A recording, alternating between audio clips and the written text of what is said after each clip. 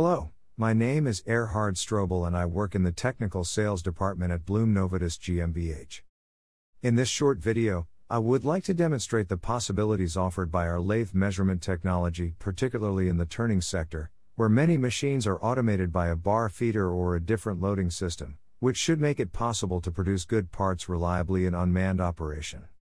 With our measurement technology, your processes can be optimized quite easily, thereby reducing rejects to a minimum. In this video, I would like to explain how such systems can be employed in lathes. These are the topics that will be addressed in this video.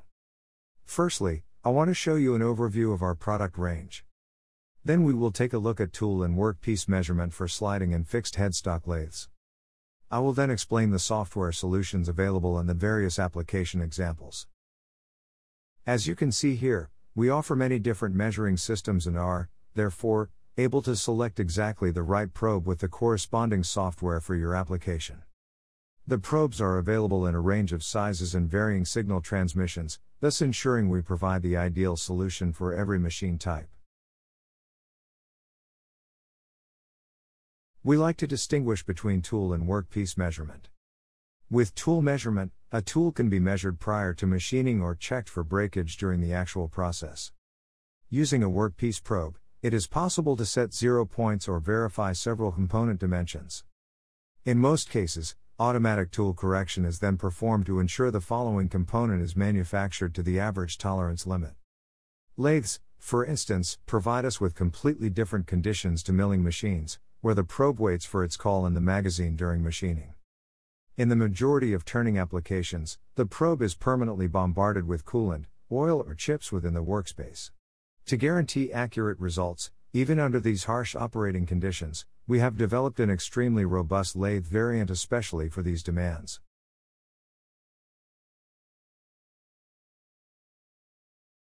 As you most probably know, there are many different types of fixed headstock lathes.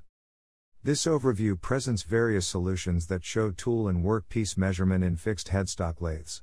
I would now like to demonstrate this live at the machine. This is a Miyano BNA42 in which we have installed a range of measuring systems. In this case, the only permanent installation is the receiver. It is available as a wireless and an infrared version. Several systems can be controlled with each receiver. On turret 1, a probe is clamped into a drill holder by means of a clamping shaft. With this setup, measurements can only be carried out on the main spindle.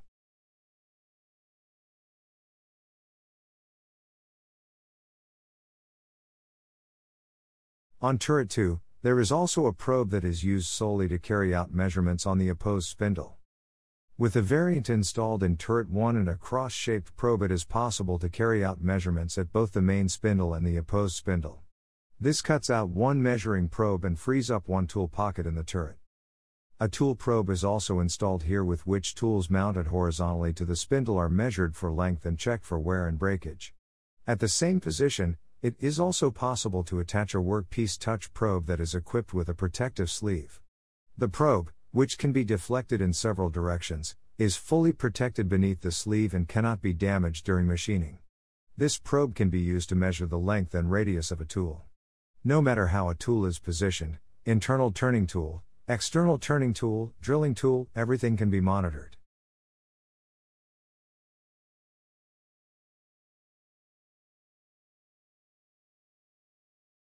Our measuring systems can also be installed in sliding headstock lathes, where space is usually very limited. As with the fixed headstock lathes, it is also possible to install tool probes. In this particular example, only one tool is checked. With unconverted machines, this is a common solution for monitoring individual tools. This is the installation of a wired probe. Wired probes are often preferred in sliding headstock lathes, as they are smaller in size and can, therefore, be integrated more easily into small machines.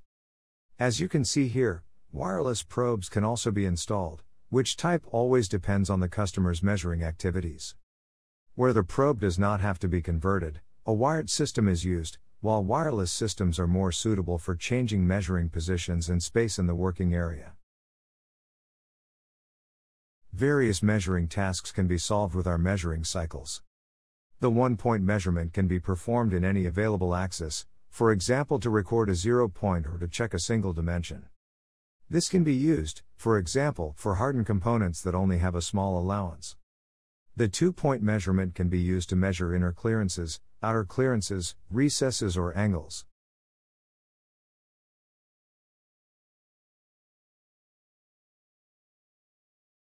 Automatic correction to the nominal size can be performed after each measurement. Especially for series production, our service department offers process adaptation in addition to the standard software. This adaptation allows you to program the right solution for your application. For example, if you have a diameter with a component tolerance of 15 micrometers and do not want to have to perform a measurement after each and every component, we can provide you with a counter that can be used to set exactly after how many components measurement and correction should be carried out. Another important aspect is an area in which no correction should be made. In this case, for example, it is possible to set that corrections should not be performed between 0 to 8 micrometers. In other words, a tool should only be corrected by a certain percentage when the result is between 8 to 15 micrometers.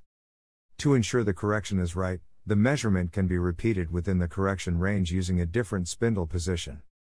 Only when this measurement is also within the correction range is the correction carried out. Here you can see an application example of the aforesaid machine. On this machine a probe was installed on each turret. First you will see a 1-point measurement for the set 0-point offset. This is followed by the start of machining. Machining then starts on the main spindle, and on the opposed spindle, channel 2, a set 0-point offset is carried out simultaneously.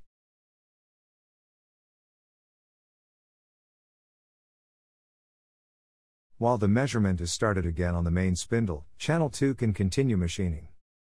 Various measurements are now performed on the main spindle.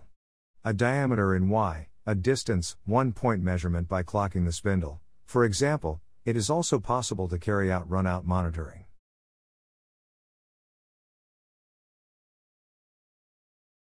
Channel 1 has now finished and measurements are now being carried out at channel 2. The measured values can now also be used to perform tool correction directly.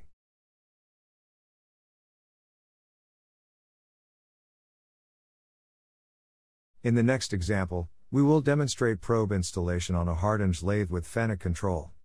On this machine, hardened tool holders are finished. The customer checks the allowance after pre-turning, adjusts the respective tools, thereby eliminating a grinding process. Here you can see the installation of a probe in a DMG Sprint 65. A flushing pipe is installed above the probe to flush the component clean during the measurement. Due to the high measuring force of our probe, it is not deflected unintentionally despite the high level pressure of 80 bar. In addition to workpiece measurement, we also offer software for our tool probes. The software can be used to measure or check tools in any direction. In this special medical technology application, very small tools must be checked for breakage after machining. You can see our Z-Pico, which is the smallest C probe in our portfolio. Due to the low measuring force of this probe, tools measuring 0.05 mm in diameter or more can be measured or checked. The next example shows a combination of tool and workpiece measurement in a Hanwha sliding headstock lathe. Thanks to our infrared and wireless receivers, several systems can always be controlled. The process starts with a tool length measurement. This is followed by the start of machining. You can see that the measuring systems are being constantly bombarded by coolant, yet they still measure with a high level of accuracy.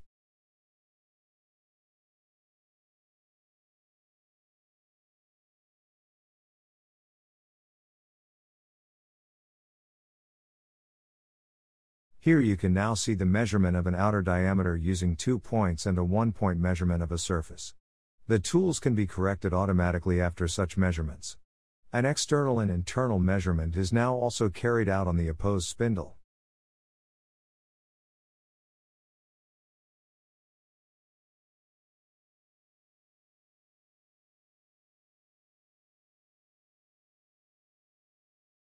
This is our final example. In this case, a probe with a protective sleeve is installed above the main spindle. The cube situated under the protective sleeve can be used to measure the length and radius of various tools, regardless of whether they are internal or external turning tools. Simple checks for breakage or wear are also possible.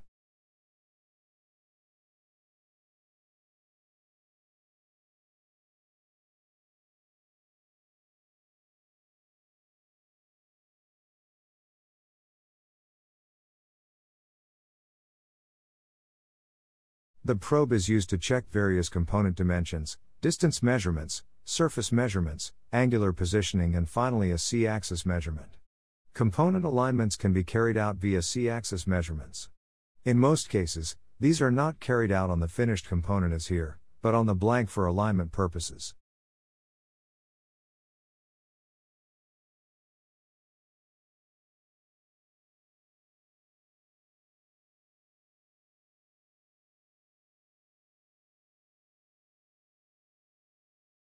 Thank you for your attention. I hope you enjoyed this short video. If you have any questions, feel free to contact me or one of my colleagues. I am sure we can find the right solution for your application.